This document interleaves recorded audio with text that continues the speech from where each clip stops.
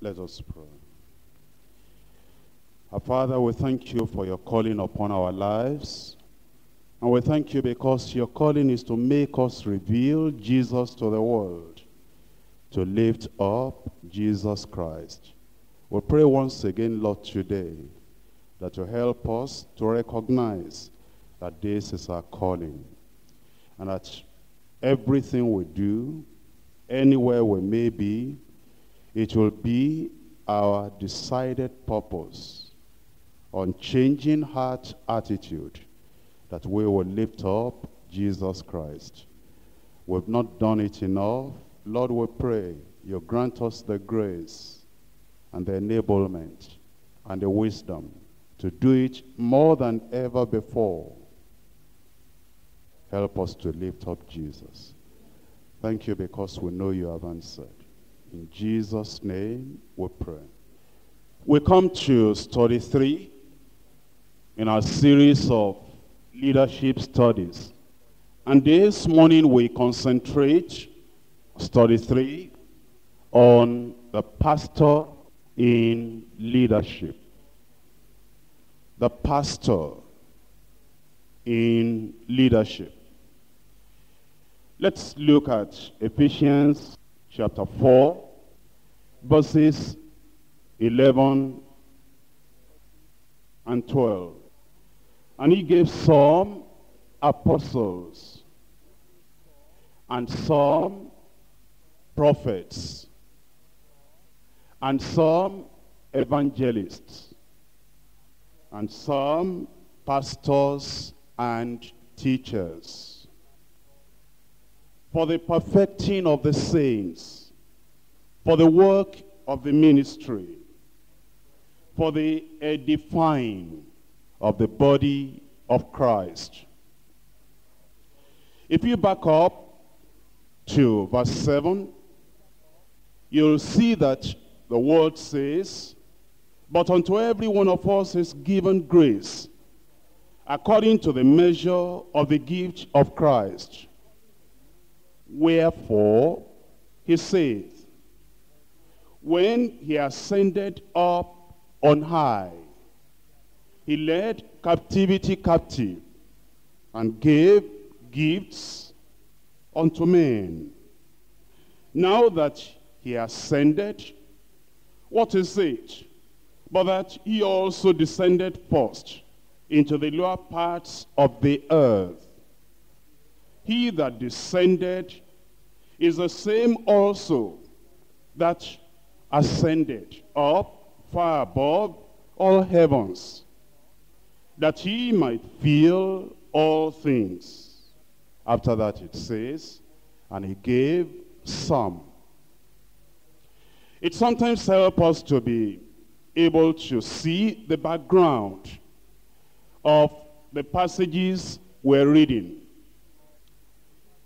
This passage, if you think through, on verse 8, you will see that verse 8 refers to an Old Testament passage.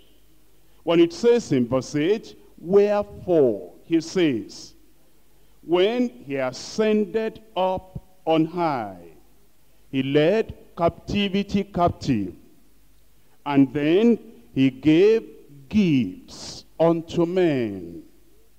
He led captivity captive. And after he has accomplished that, after he has conquered, and after he has led captivity captive, after that he gave gifts unto men. Can we turn to Psalm 68? Psalm 68. Reading from verse 16. Why leap ye, ye high hills? This is the hill which God desireth to dwell in. Yea, the Lord will dwell in it forever. The chariots of God are 20,000, even thousands of angels. The Lord is among them. As in Sinai, in the holy place. Thou hast ascended on high. Thou hast led captivity captive. Thou hast received gifts for men, yea, for the rebellious also, that the Lord might dwell among them. Back up to verse 1. Let God arise. Let his enemies be scattered. Let them also that hate him flee before him. If you read this whole chapter, Psalm 68, you will see it talking about war.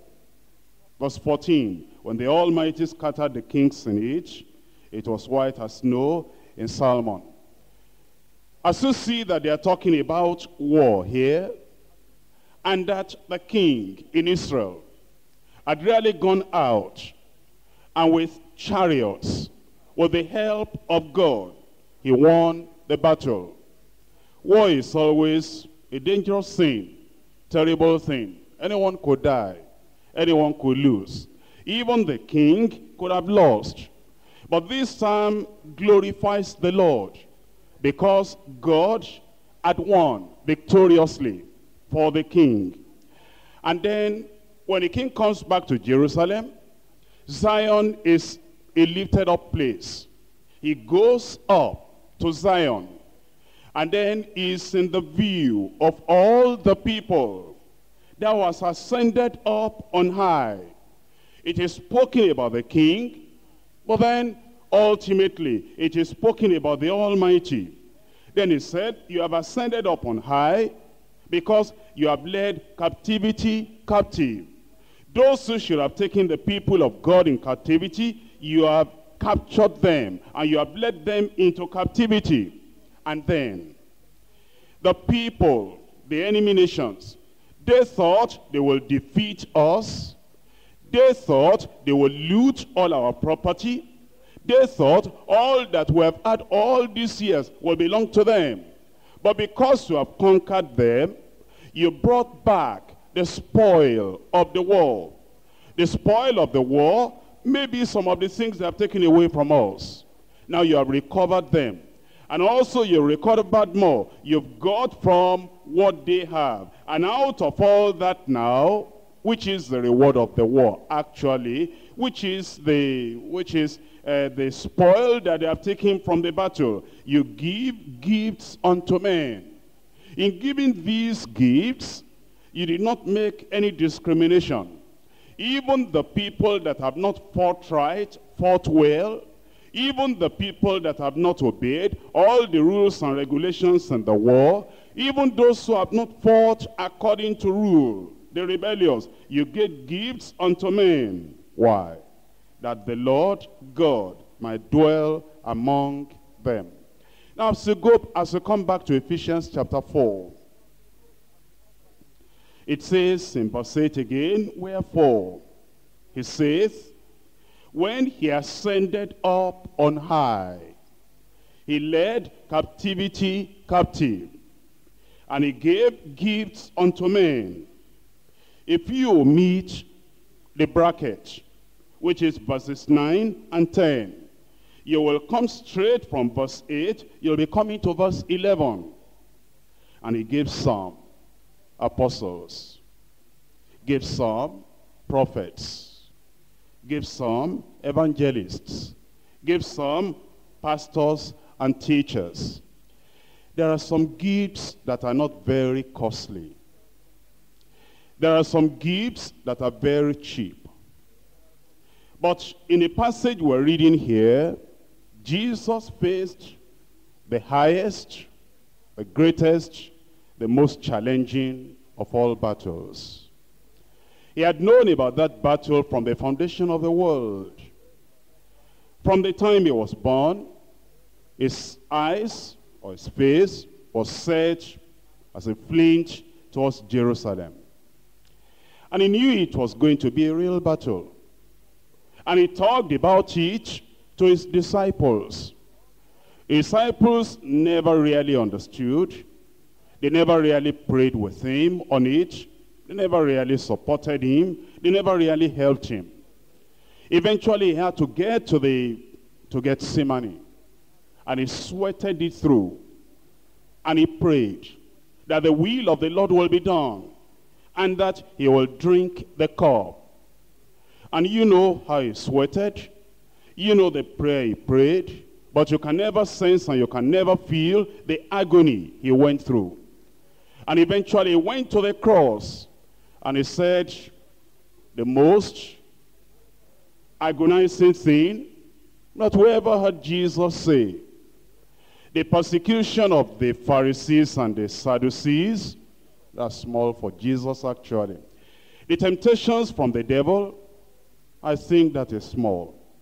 And all the things that people did against him, even the denial of Peter, when you think about it, to the Lord Jesus Christ, that's still small comparatively.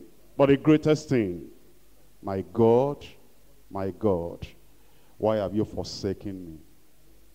In the minds of Jesus, in the relationship that Jesus had with the Father, that will be the greatest sin that ever happened to him. That really was very terrible. But then he said it is finished. Then he conquered. He was buried. A lot of people have tried to think of what happened after he was buried. Honestly, I believe that the Bible has not revealed enough of all that Jesus went through. And therefore, where the Bible is silent, let's be silent. Then he rose on the third day. Now, when he rose up, that's the victory. But even though we rejoice because of his resurrection, should we quickly and easily forget all that he went through? Just 3 days ago, at that time, he went through all that. Will the church easily forget everything that Jesus went through just because now he rose from the dead? Remember, a lot of things happened as he led captivity captive. It is out of that suffering. It is out of that conquering. It is out of that he had done, that he now gave gifts unto men. And he gave some apostles out of that. And he gave some prophets. And he gave some evangelists. And he gave some pastors. He gave some teachers. If you happen to have been called to be a pastor, remember, it's not of yourself.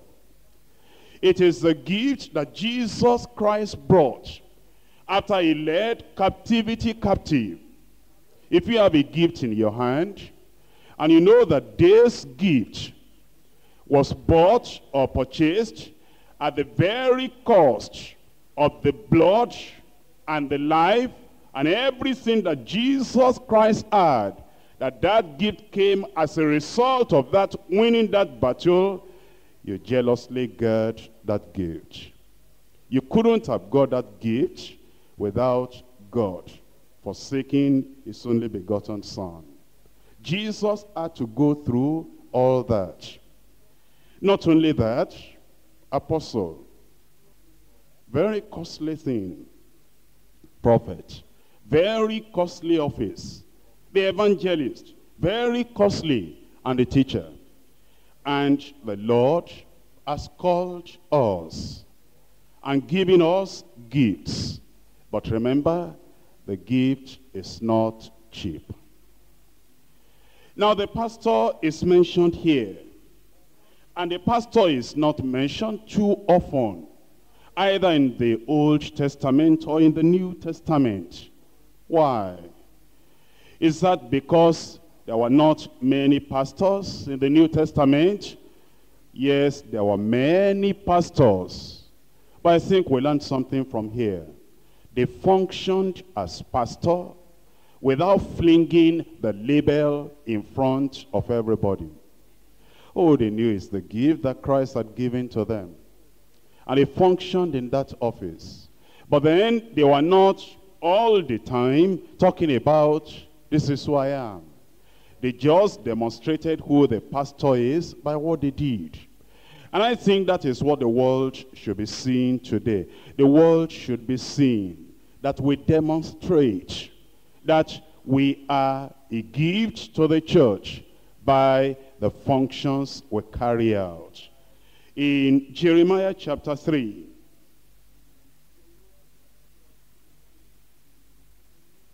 verse 15, and I will give you pastors according to mine heart, which shall feed you with knowledge and understanding.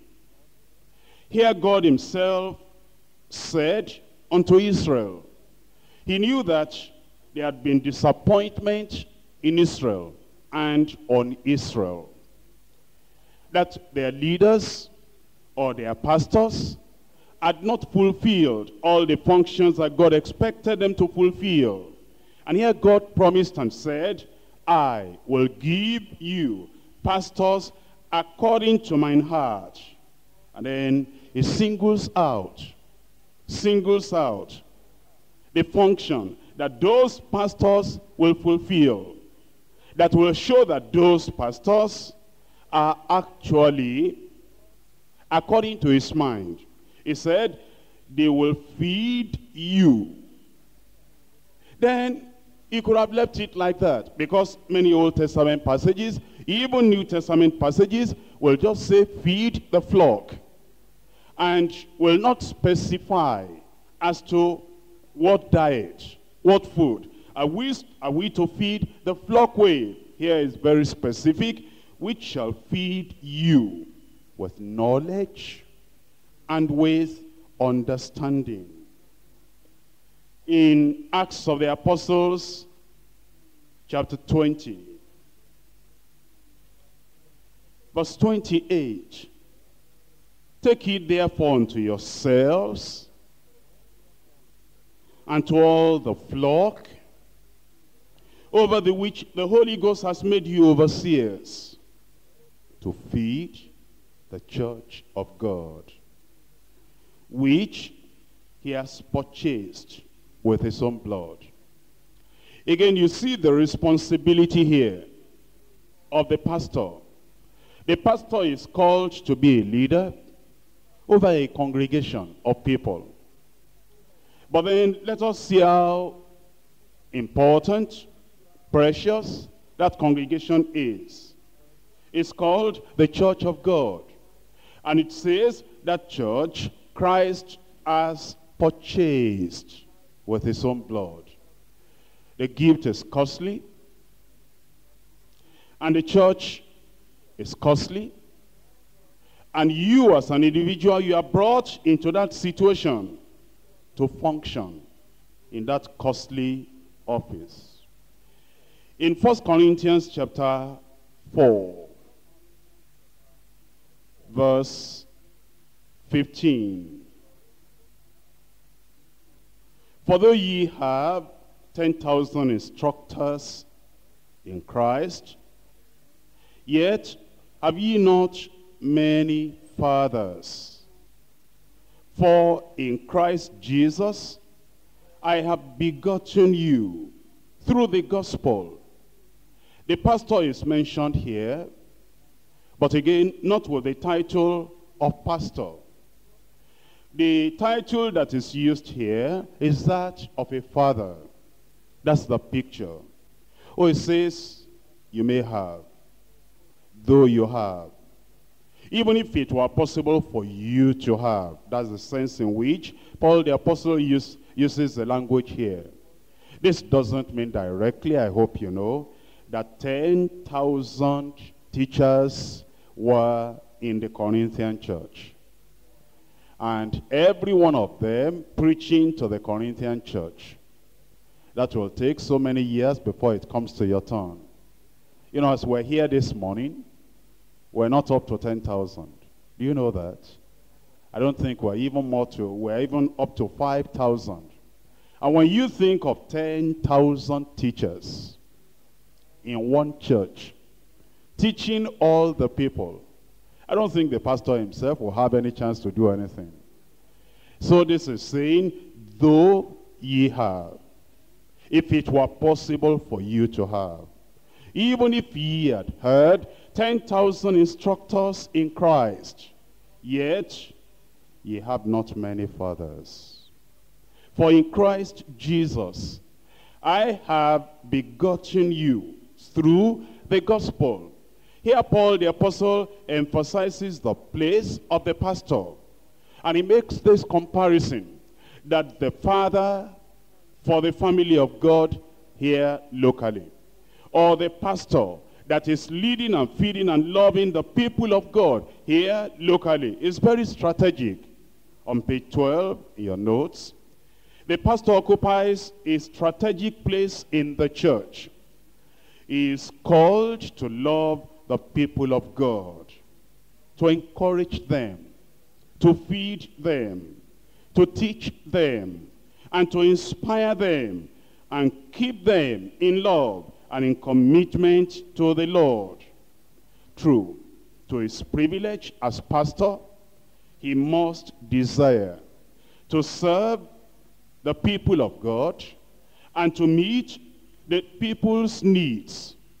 He must desire to reveal and to manifest the grace and the mercy of God to those who desperately need it.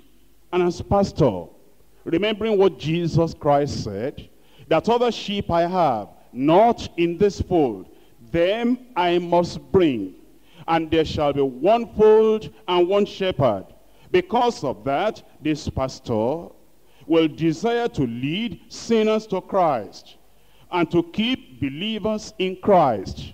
And this pastor in the local church will unite members under Christ's headship and help the spiritually sick, poor, and oppressed to trust in God, to develop their faith, and to regain spiritual strength and victory.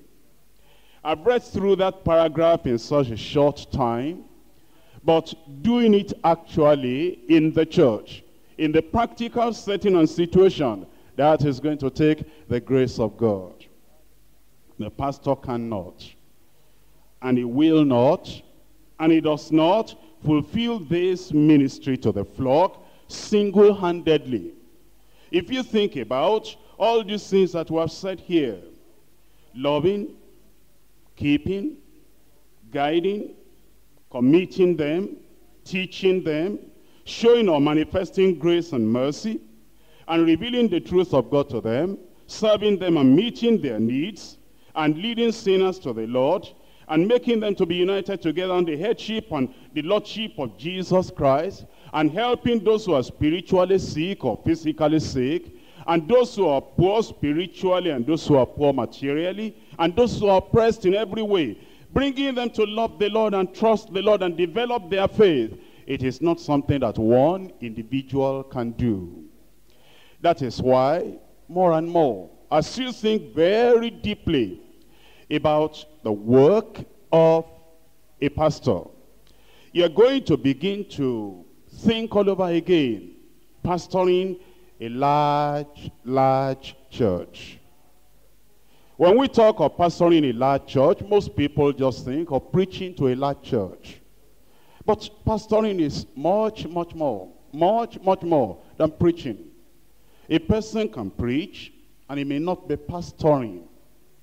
And you need to moderate the congregation in a way before you can really pastor them.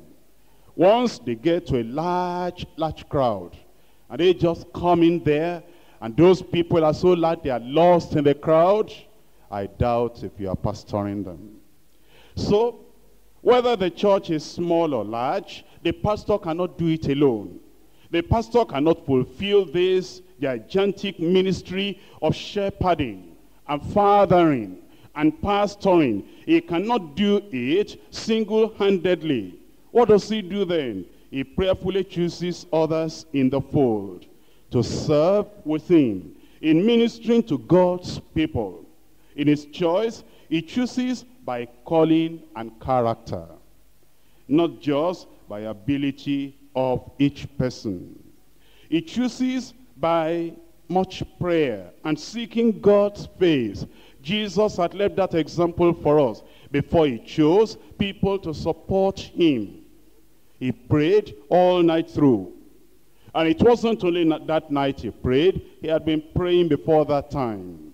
And then he chose them. Let me just pass this into your thought. He chose them after much prayer, and yet there was one Judas in their midst. He chose them after much prayer, and yet there were two brothers of the same parents, sons of thunder among them.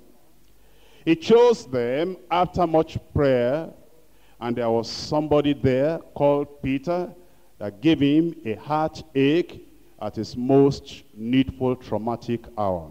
The point is this: if all those people were in the team after much prayer, what happens if you choose without prayer at all? Think about it. You are pastors. The way we raise up workers in the local church, leaders in the local church. Don't get condemned because of mistakes of the past. Think of today and think of the future. God forgives the past, but he wants us to take care of what happens in the future. Therefore, in taking steps from today, as you see what Christ has done, that you'll need people around you. You will need people that will support you in the work and take part and share in the work with you. Do it by much prayer, seeking after God's face, and after prayerfully examining others' acceptance of each individual. You see, when you want to choose people to help in the pastoral office, that is to compensate your own lack as a pastor, because you cannot see every need, you cannot touch every life, you cannot move everywhere, you cannot occupy every needful position. You are choosing these people as part of your pastoral staff, as part of the people that will support you. You will have to think about how other people accept these people. It's not just how they preach. It's not just the talent they have. You know, some people are greatly, greatly talented, but they're not accepted by the people. And therefore, you have to prayerfully examine other people's acceptance of each individual, determining their dedication to Christ, determine their dedication to their specific ministry. Now, what I mean by that is that when God calls you, he gives you a specific ministry. And sometimes you don't dedicate yourself to that specific ministry. And if you're put in that role to fulfill that specific ministry, and you're not dedicating yourself to that specific ministry, it's like nobody is there. You are interested in other things. You know, we know a lot of things, and we can do a lot of things. Maybe all of us here, we can do more than being a pastor. We can do more than being a teacher. We can do more than being an evangelist. But what is your specific ministry? We like to see people concentrate and commit themselves to their specific ministry. And love for lost souls. Consider the people that you choose in your pastoral staff to support you. What's their love for souls? And their willingness to serve without vainglory. To serve in the unity of spirit and maturity in the way of the Lord. After prayerfully selecting these workers to serve and minister along with you, you as the pastor will carefully and constantly give direction to them and encouragement. And you'll provide service opportunities. What's the use of appointing a pastor or appointing some people to work with you and they never preach? They never pray for people. You never give them the chance to do the work you have given them to do. What's the use of saying, I've got all these people around me, and you are to do this, and you are to do this? It's on paper, or you have told them verbally, and yet you never give them the service opportunities. Make sure you give the service opportunities and inspire them to do it. offer correction, but offer hope at the same time in a balanced way, in a constructive manner. A real pastor will cultivate loyalty and trust and family spirit in the workers, not party spirit, family spirit, a sense of belonging, a sense of togetherness, maintaining a forgiving spirit and an honest attitude with open communication channel, as all get involved fully and freely in the work of the Lord in the church. We'll just consider two basic points on the pastor. Number one, the pastor as father and the pastor as shepherd. Before I go to explain, I want you to understand once again that this is a gift. It is not something we earn. You see, sometimes when we praise people, oh, we say, brother so-and-so is a great pastor. Well, we may praise him as if he worked for it. He earned it. He developed it. Oh, I know that there's a part we develop. And we say, oh, brother so-and-so is a great, great, great pastor. Great love, great understanding, great wisdom. And we praise him as if he earned it. Remember again, it is a gift. And sometimes we talk about ourselves, and we come into the church, and we say, I'm your pastor. You don't have too many pastors, but I am pastor. I know it. Remember, you didn't earn it. He gave some. If he gave you, and he didn't give that other person, bow before the Lord and say, Lord, I know I didn't do anything to have this. This is just your sovereignty. If you are different from the other fellow, who makes us to differ? We are what we are by the grace of God. You remember my story last night? The man who came to give testimony in that camp I spoke about. Do you remember? I'm sure you will not do like that. You will not come before the congregation and say, I'm a pastor. I do it this way, I do it this way, I do it this way. It is a gift. And when you think about pastor as father, the world is aching. It's difficult to be a father. Those of us who are married, and those of us that have few children, and you see, it's difficult to have too many children.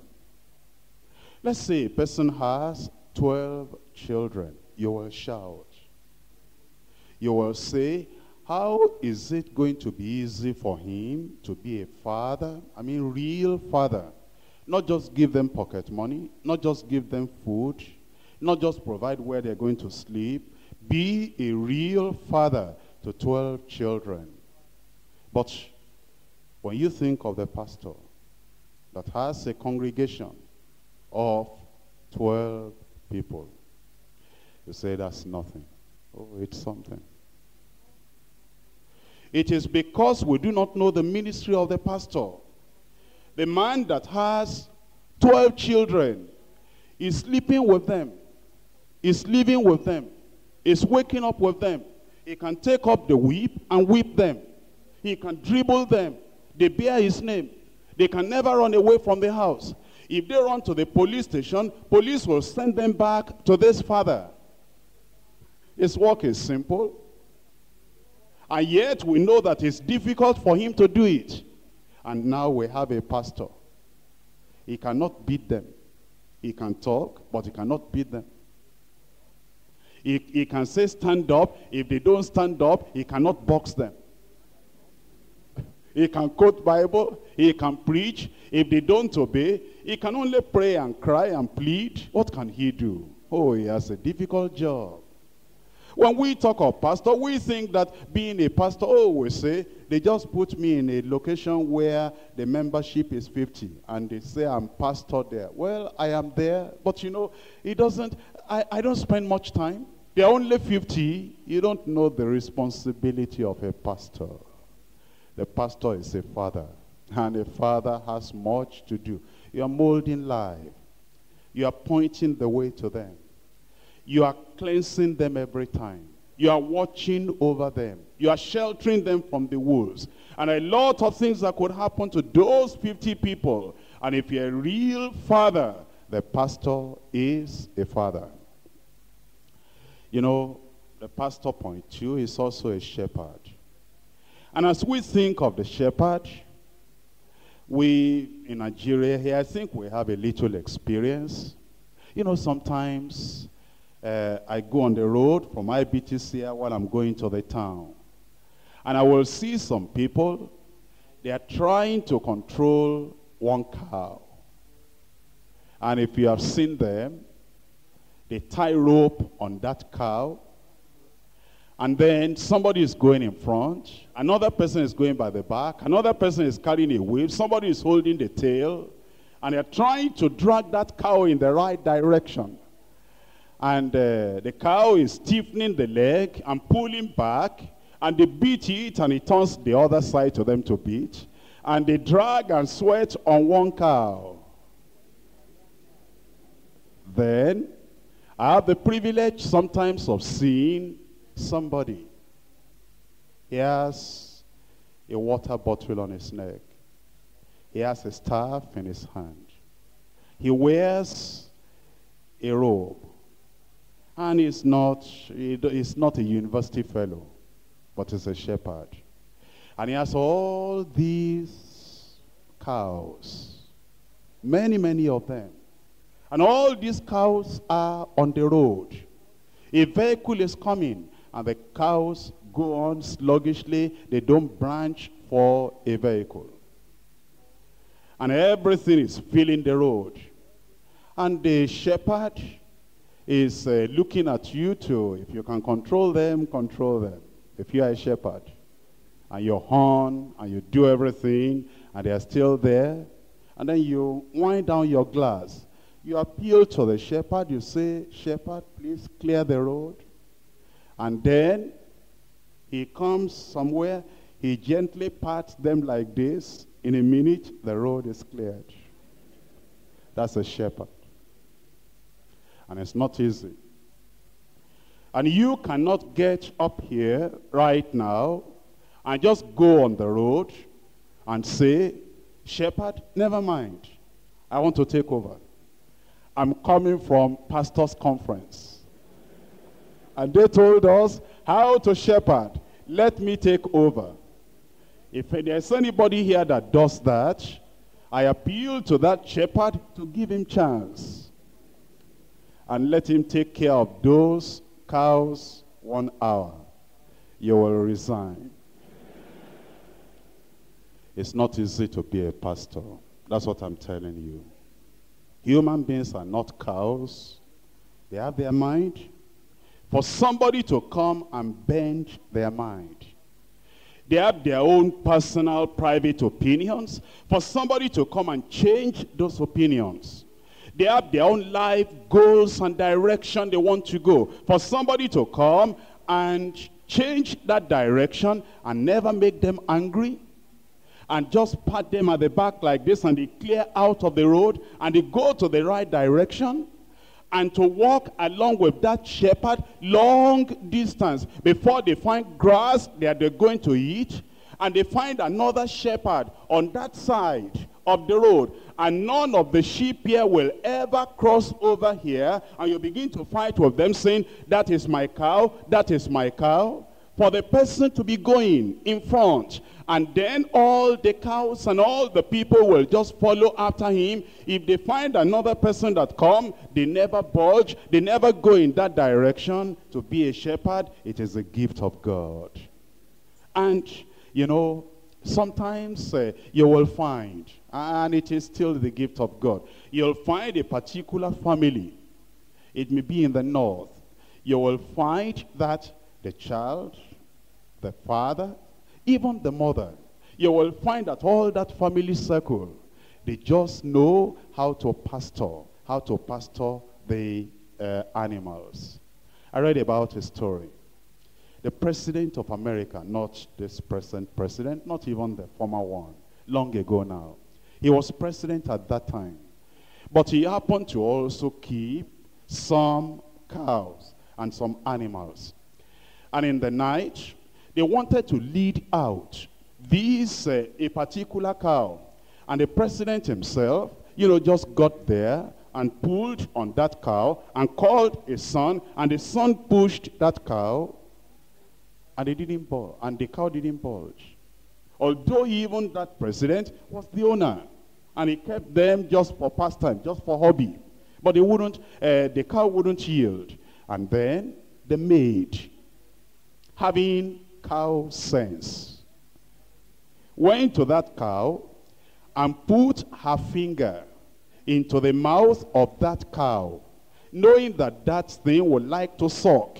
And while that cow was sucking that hand, then she was pulling the hand little by little, and because the cow still wanted to suck that hand, was following.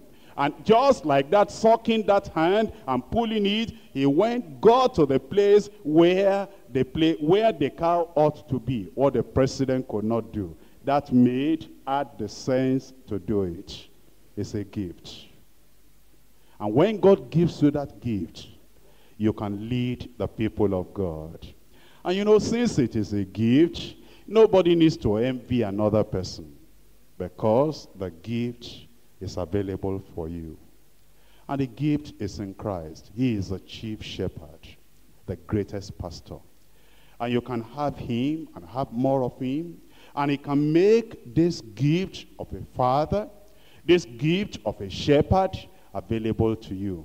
And how wonderful the church will be when God gives every one of us the gift of the pastor. I believe he will do it. Do you believe it? He will do it. Let's see the pastor, point 1, as father. Let's look at this again. 1 Corinthians chapter 4, verse 15. For though ye have 10,000 instructors in Christ, yet have ye not many fathers. For in Christ Jesus I have begotten you through the gospel. The pastor is referred to there as father. What does he do as father? What provision does he make as father? In 2 Corinthians chapter 12, from verse 14, behold, the third time I am ready to come to you, and I will not be burdensome to you, for I seek not yours, but you. For the children ought not to lay up for the parents, but the parents for the children. And I will very gladly spend and be spent for you. Though the more abundantly I love you, the less I be loved. Again, Paul here talks about being a father, being a parent. And he said he will still gladly spend and be spent for you. Sometimes when I look at a family, when I look at the prayer requests that fathers bring, I'm challenged. And you should think about it. Let me give you an example or two. And these are real examples. A father came and he said, Pastor, pray for me. I have a son. I sent him to school, and this son is bright. When I was in the primary school, very bright. Secondary school, very bright. He got to university. I don't know what happened. He joined a bad gang. And they dismissed him in that university. Then I made provision for him to go overseas. And almost all the money I have, I've been spending on him. When he got over there, he still was in the bad gang. And he came home on holidays. He failed all his papers. And then while he was here, he took some of the property in the house, and he just sold them. And some of the money that I have, he took part of the money and wasted everything. Pastor, pray for me that this child will change and will go back. I'm still willing to spend all I have on him, but pray that this time he will be reasonable. Have you had anything like that before? I said, have you counseled anybody like that before? They do not drive away those children. They go through all problems because of those children. They spend almost their earnings and living on that child. And yet, even though the child is still incorrigible, they're saying, Pastor, pray for me. Pastor, pray for me. I've encountered some mothers too. Even this last week, a mother that had difficult child. And this child has done this and done this and done that. We don't know what we're going to do again. Has sold property belonging to the family, has done this, has put her name to shame. We go from house to police station, from police station to the house. It's a very difficult thing. And the last thing they will talk about is that I want to kill that child. I want to destroy that child. Because of the shame that child is bringing on the family. They say, all they're asking for is that you should please help me so that this child will change. They are still hopeful the child will change. And sometimes they'll bring them to you, or they do to me, and they will say, Pastor, well, the child is difficult. And when we come, I don't want to act as if I've told you all these things, because if that child knows, that child, I'm telling you, Pastor, the child can slap me. Now, for you who are not real fathers, you see, and you're still keeping such a child in your house, it's a father, he's keeping that child. And he's still hoping for the best. So he will say, Pastor, when we come to you, I will not talk much, but you are our pastor. Question him. And since I've given you background now, you will know between you and him how you will settle him. I know if you will pray for him, he will change. But I'm not going to talk much while he's there because that child is difficult. Even sometimes, I've seen cases, a child will take a knife and say, Daddy, bring that thing, I want it. If you don't bring it, and Daddy will say, go and take it. And when they come to me, they're asking for prayer for that child. Sometimes a parent has a person that is mentally deranged. And this father, he will come to you, even with all the shame and everything. All they are asking for is prayer. That's being a father. It's difficult to be a father. I mean a real father. You begin to understand now how Moses went to the Lord. And after all those things they did in the wilderness, and God said, Moses, it's enough. Let me destroy these people and make you a great nation. You remember how Moses prayed. That's how a father ought to pray. Workers are not pulling their weight. There's a way a father ought to pray.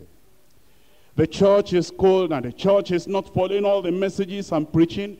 There is a way a father ought to pray. It's a gift. Don't get discouraged. And the Lord will give us the gift in Jesus' name. And so, Paul the apostle said, I will not be burdensome unto you, because I seek not what you have, but I seek you. You are more important to me. Paul the apostle said, as my children and as the people of God, more than the property you have. For the children ought not to lay up any property or anything for the parents, but parents ought to lay down everything for the children.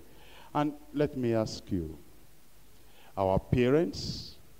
You know, when I look at a father, and we have parents too, and our parents, they may not be people who are Christians, great Christians. Maybe some of us are fortunate to have Christian parents, but maybe the majority are not that fortunate.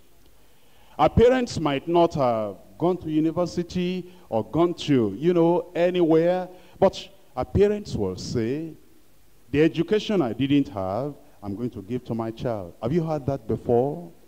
Why? Those of us who are fathers in the Lord, those of us who are pastors, why don't we say, as a pastor, I don't have this, but I'm going to allow my children to have. Sometimes you have a father, he's just a farmer.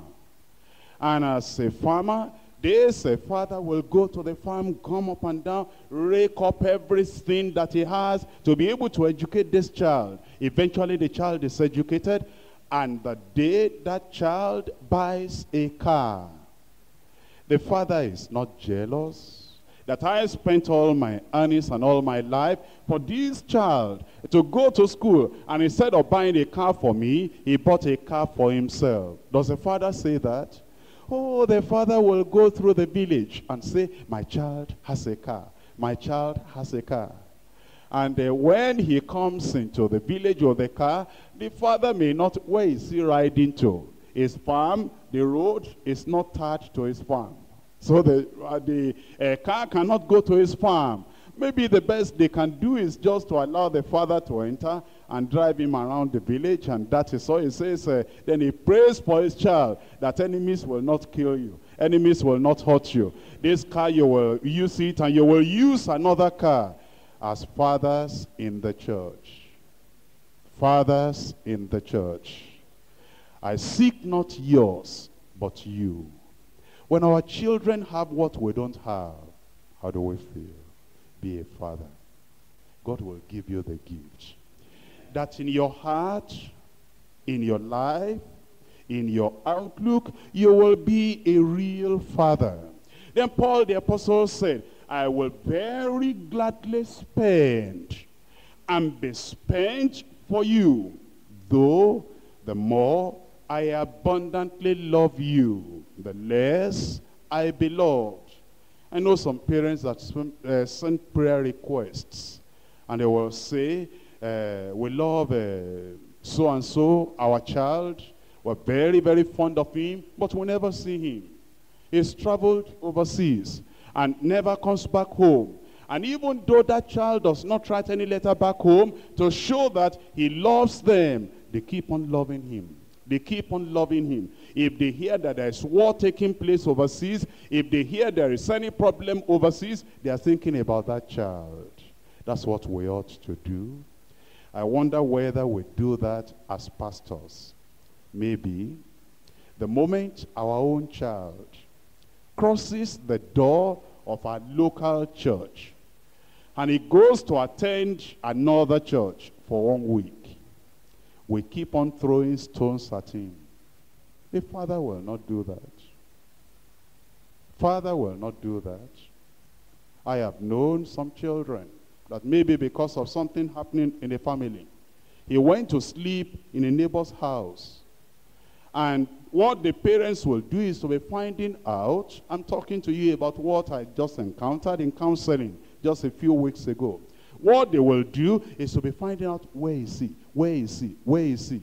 When they discover where he is, they don't go with, cutlass and clubs in their hands saying, we're going to finish everything today. They will go there and the father will be begging and pleading. That's a father. Until they bring that child back home. Recently I told the story of my boyhood days. When I was young, you like hearing stories? Especially about me. All right, that's all right. When I was young, I did something naughty. What I did is that instead of going to school, I went to bury my books in one place. And then after I buried those books in one place, I went home so I could find something to eat. And there I saw my father. And my father said, what happened? Our school closed? I said, no, the school has not closed. They just sent us out of the school that we should go and get money for this and this and this. And it's even good that you're at home. I didn't know you'll be at home, but they sent us out. And my father, he was a small boy himself long ago before. He knew the tricks of little children. And he said, how much is that? And I gave him the amount. I said, it's this amount. So he took the money into his purse. And then he took a penknife into his purse also. And then he said, let's go to the school. And while on the road, he took his knife and cut a particular stick and made it a fine stick. So that if we go to the school and what I said was not correct, instead of bringing money out, you'll bring the stick out. So we got to the school, and he got the headmaster and said, this boy said this and this and this. And the headmaster said, we've been having problem with your child. Somehow he answers the register in the morning, but during the school, it's not there. And somehow, as the school is going to close, he still comes, and then he goes home at the end of the school hour. And we don't know what we're going to do with him. And my father said, do me a favor. And the headmaster said, what is it? He said, collect all the children together to the school assembly. And let me do something that this child will never run away from school again. And so they collected the school assembly. And then when they did that, they mounted me, and my father beat me more than the headmaster could have beaten me. It was bad, bad. And after he did that, I got all of that. I don't remember whether I cried or not. But I got back home, and I didn't talk. And the following day, my father said, now go back to school and make sure you don't do what you did yesterday. I said, I'm sorry, sir, I'm not going back to school. School, finished. And my father said, what are you going to do? I said, I can be a farmer. So he gave me a cutlass, and we had a farm, and he sent me to the farm as a boy of about 10 years of age. And I got to the farm, and I cut off all the branches and cut all the yam and all the cocoa, everything. I cut everything. And then I came back home. And my father got to that farm. He saw everything that has happened. He knew that somebody must stop this battle. And what to go, the second term at that time was coming in. And he said, my boy, please go back to school. Oh, I said, I've decided I'll be a farmer. No schooling. And my father was horrified. Being the firstborn, he wanted me to go to school. So he then called me and said, my son, I'm sorry that I did like that to you in the school assembly. I know that is the issue. Please, never mind. Go back to school. I said, no, that's not enough. Said, what do you want? I said, you need to give me the kind of food I like to eat. Rice, chicken, name it. And my father just prepared all the food and gave me. And then eventually, I got to school. Well, the reason I told you that is that if my father did not have that gift of a father, I would never have gone to university. Because I was just in standard 1 at that time, 1951. I might not have known how to read. But my father, with the gift of a father, yes, he had his mistakes that he made, but he had the gift of a father. He gently got me back to school. And I'm even ashamed of myself to say that didn't change me completely. I still did I was not born again. I still did some little things. But my father had learned a lesson. Be a father. You understand? That's why Paul the apostle said, I will very gladly spend and be spent for you. Though the more abundantly I love you, the less I be loved. We have children in the church. We have workers in the church. We have people in the church. Let us be fathers over them, because that is the calling and that is the ministry that God has given every one of us as pastors in the church. In 1 Thessalonians chapter 2. 1 Thessalonians chapter 2, from verse 7.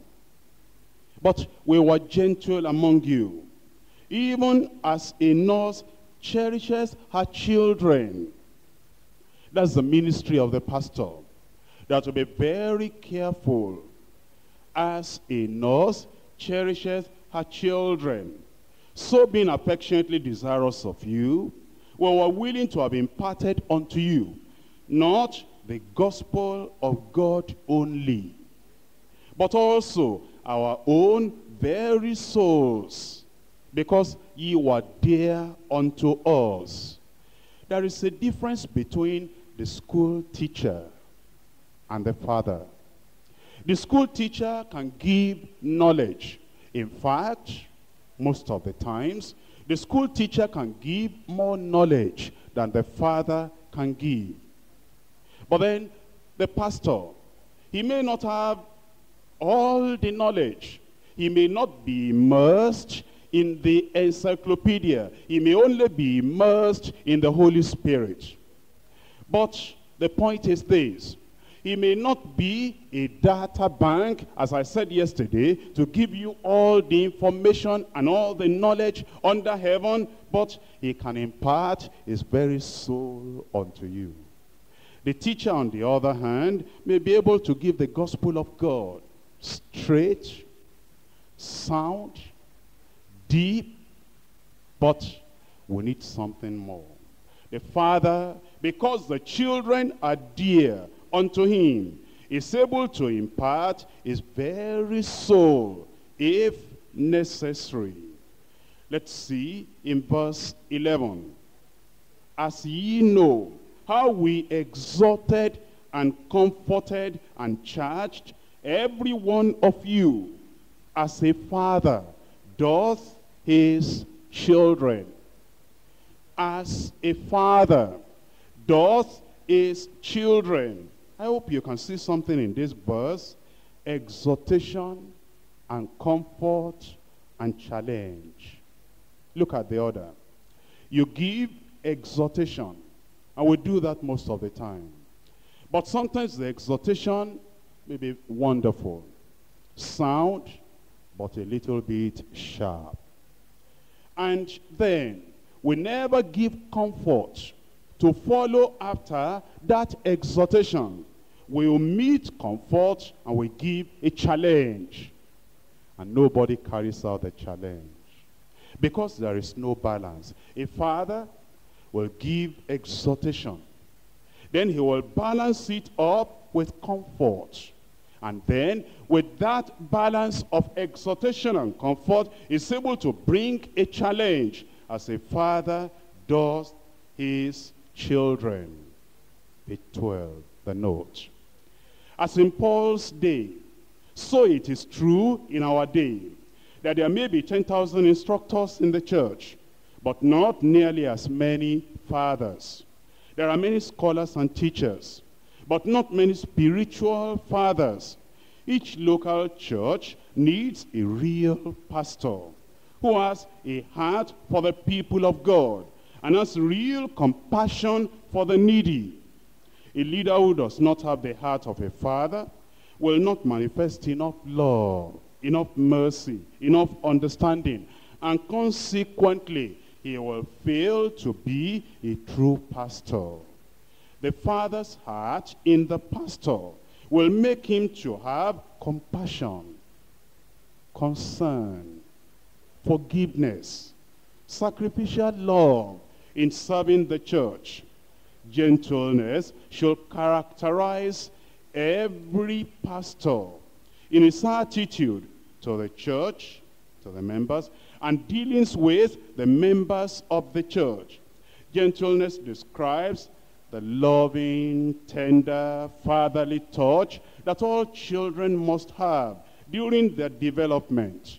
A pastor may be strong, but unless he has the balance of gentleness, he will hurt the people of God seriously.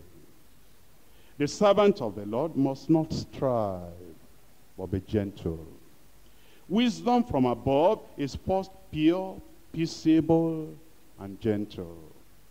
We were gentle among you, even as a nurse cherisheth her children, because ye were there unto us who exhorted and comforted you, as a father doth his children. A spiritual father in the house of God must develop gentleness. If we didn't have it before, let's remember the words of David, Lord, thy gentleness has made me great.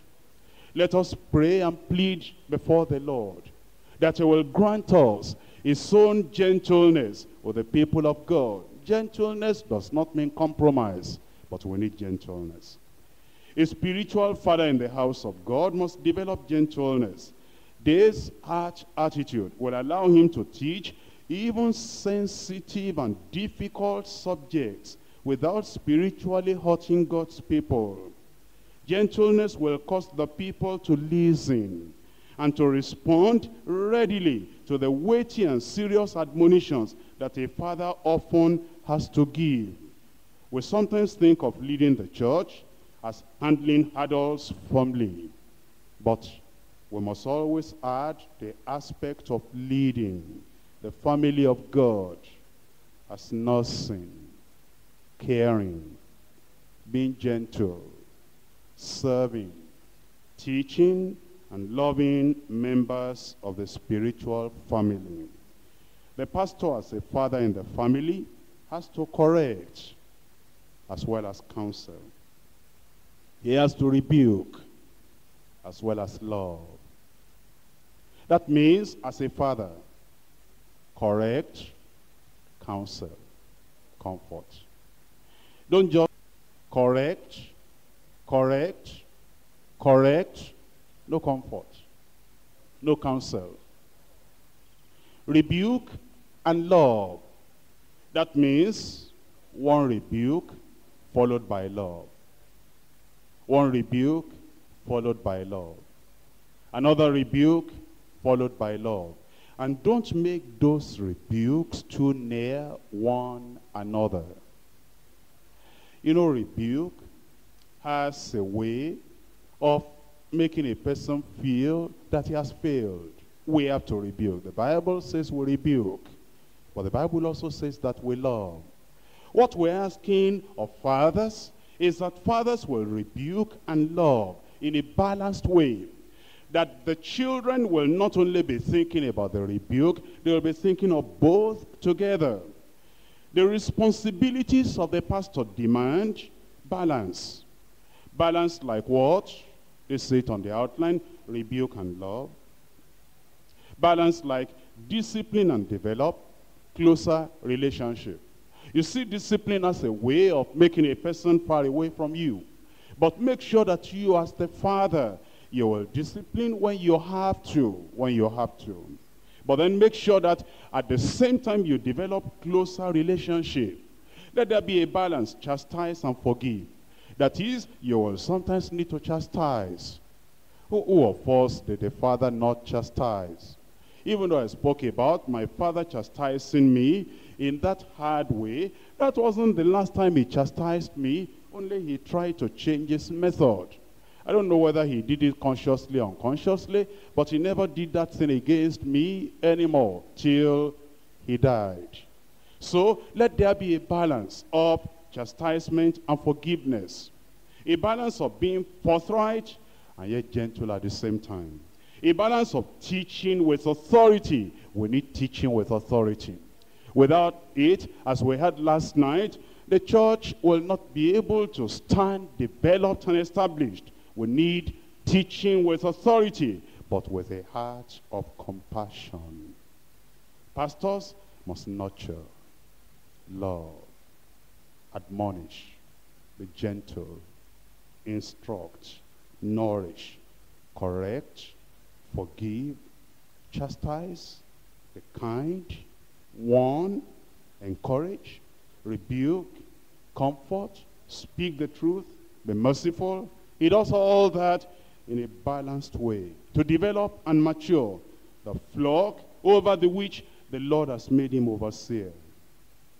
God will give us the grace. Again, remember what we said yesterday. Who is sufficient for these things? Our sufficiency is of God. And we're able to do all things. Are we not able? We're able. We're able to do all things through Christ who strengthens us. He will strengthen us.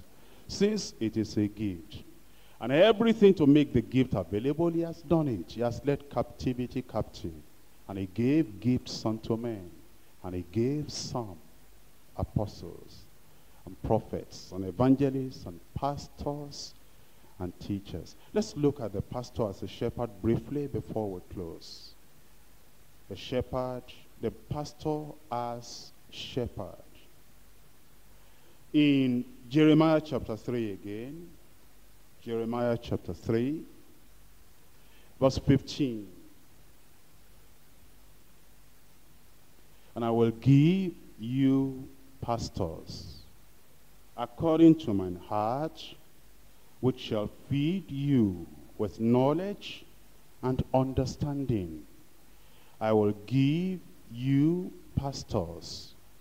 If you look at yourself as clay in the hands of God, and for the remainder of this conference, you get into the hands of God, and you say, God, I know that I've been in the church, and I've been a pastor in the church, but I've seen the high qualification you require from the pastor, and I'm not up to it. As clay in the potter's hand, I submit myself unto you. Remold me. My question to you is, do you think it must take God another 5 years or 10 years before he remolds you? Do you think it has to take the next 5 years? Oh, God can do in 1 hour what we have failed to do in 12 months. He can do it. And if today we will say, God, I put myself in your hand. I am clay in the potter's hand. You don't get discouraged.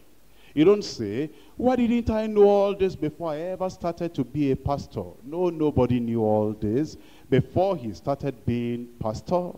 But you can surrender yourself in the hands of God, and then at the end of the conference, God will give you as a pastor over that congregation back and say, now I am giving you pastor after mine own heart, which shall feed you with knowledge and understanding. Not just knowledge, knowledge and understanding. You know, sometimes when you call, maybe if I call a district pastor, and I give him a topic, and as he comes here, because this is a large conference, and being a district pastor, he has never preached to a large crowd like this. And he says, this is a great opportunity.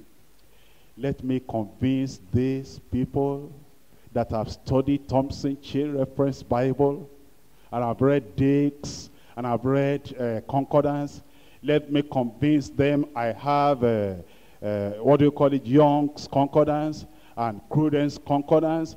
And he brings long something. And before he came, I said, please don't spend more than 1.5 hours. He said, yes, sir. Then he came. And he read Genesis, read Exodus, read everything. Didn't care that you were sleeping. Didn't care that you are hungry. And read everything. And then some people says, They make this fellow just a district pastor. Why don't you make him a region overseer? This man has knowledge. But did he have understanding? A pastor doesn't, give you everything he knows. If little children are there, he has understanding of how to mix their diet.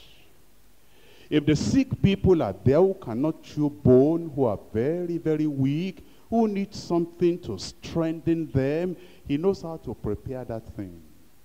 If there are people that are battered, people that are shattered, people that are discouraged, people that are afflicted, people that are oppressed in the church that Sunday morning, and he knows them, they love the Lord, but at this particular time, because of the many, many things that have confronted their lives, he knows that they are down. That pastor, he knows how to bring that knowledge and understanding together and give them something that when they go home, they will say, I thank God I went to church this morning. If I didn't go to church this morning, I would have remained in my, depression and all the problems I had. And thank God for pastor. And when you compare the Sunday scripture of that day, the Sunday scripture will have more content, more knowledge, more fire, and more things that went into it. And somebody will say, I like the Sunday scripture. Why doesn't the Sunday scripture teacher become a pastor? Living where he is a good teacher. Let the pastor stay. He has knowledge and understanding. If we are going to pastor people, we need the knowledge. Thank God for knowledge. We need understanding. You get what I'm saying? And as you go back to the church, and God is giving you back to your congregation as a real shepherd, have that understanding. Have that understanding. And the wisdom of God and the love of God was the diet we're giving to them. We'll not have time to read all the references. I'm sure you're eager to read all these references yourself. Am I right? You will read them. Let me just read the notes to you. Some of the titles that designate pastors are father, bishop, overseer, preacher, minister, elder, shepherd. The word shepherd is a very descriptive title for the pastor. It describes the function of the pastor as that of giving tender, sincere, intimate, spiritual, loving care to the sheep in the flock. The pastor is spiritual shepherd, protects and guides and feeds the people of God. The shepherd feeds the sheep regularly, searches out lost sheep, delivers captive sheep, gathers dispersed sheep, makes weary sheep to rest, binds and anoints hurt sheep, strengthens weak sheep, guides directionless sheep, carries the wounded sheep, restores the strayed sheep, reassures frightened sheep. Who can do this? Only God, when he feels the heart of man. How can I at the same time do this regularly, searching out the people that are lost? You see, when the church is very large, sometimes you don't even know that anybody is not coming anymore. You don't even know that some people are lost, or that somebody is captive. As one of our teachers and leaders said during the preaching here, a Jehovah's Witness has caught a particular fellow, or Seventh-day Adventist fellow has caught a particular person, and you don't even know anything that is going on. But you deliver captive sheep. And sheep, if they are being dispersed and scattered around, you are the one to gather them together again. And if they are weary, you lay them to rest. If they are wounded, you are the one to bind them up. And if they go astray, you are the one to restore them. If they become frightened, you are the one to reassure them. Who can do this? The pastor has to have the gift from God. If we have been thinking in the past that we can be pastor because we go to seminary. We can be pastor because we've come to IBTC. We can be pastor because we're reading a lot of books. We can be pastor because we've got knowledge. Let's change that attitude today. And let us know it is a gift from God. But you know, salvation is a gift also. But you got it. Didn't you get it? Sanctification is not something we earn. It's a gift, but you got it also. And the Holy Ghost baptism, it says repent and baptize in the name of Jesus, and ye shall receive the gift of the Holy Ghost. You got it also. This one is also a gift, just like the other things of God. If you've got healing, wasn't that a gift?